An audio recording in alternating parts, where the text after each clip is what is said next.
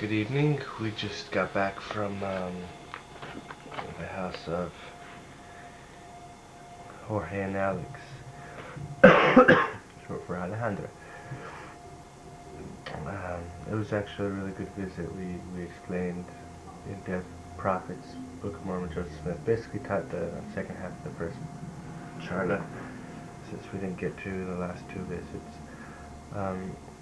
It was a really great discussion because they both have a lot of doubts, but at the same time they have a lot of respect for us. And we as missionaries, being missionaries, have really gotten their attention. So they really are listening to us. Even though they're still like, I don't want to be a Mormon. They read.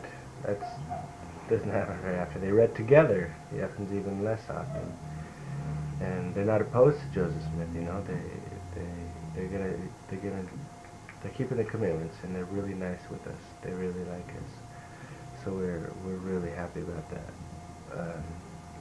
It's going smoothly with them, that we're in a very principled stage, so it's okay to have doubts, saying, I'm not jumping in your church, just because I'm investigating doesn't mean I'm going to be a Mormon. Yeah, that's fine. I've heard that before. So it's really good. We've had a much better week this week. We've been getting a lot more returns, and I just feel better about the work. We got a.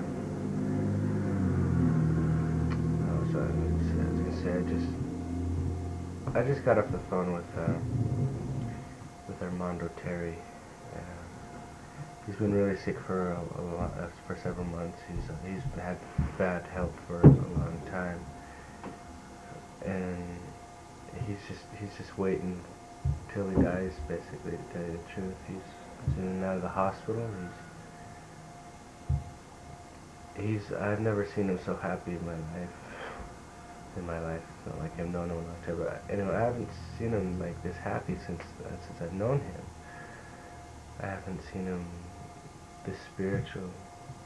He's just expressing love for everybody and everything, and he's just so happy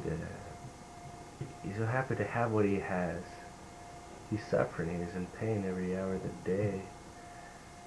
But he's so glad that he can share what he does have with others. And he does it very well.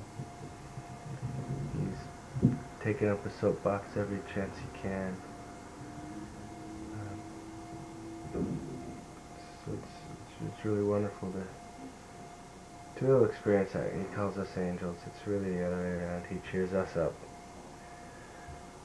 And I can't say I'll be sad when he dies, because it'll be for the best, for sure. He's suffering. He's physically miserable. It'll be a very dramatic moment if I'm here when he does. So that's what's going on this week.